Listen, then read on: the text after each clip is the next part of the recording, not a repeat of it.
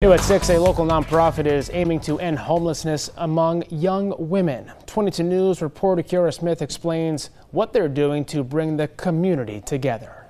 Nick, earlier today, I Found Light Against All Odds held their 7th annual golf tournament. It was held at the Twin Hills Country Club in Longmeadow. More than 115 people teed off to raise money for young women experiencing homelessness. The funds raised will provide shelter, mental health, and educational services to women like books and therapy. Founder and CEO Stefan Davis says their mission is to help those struggling to become independent and successful.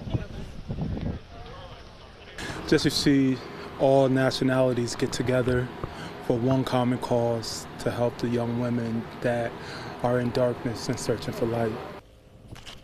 On an average night, Davis says around 120 young adults experience homelessness in Hampden County. He told 22 News that the organization is always looking for people to get involved and make a difference. The nonprofit is hoping to open a new shelter next year. Working for you, Kiara Smith, 22 News.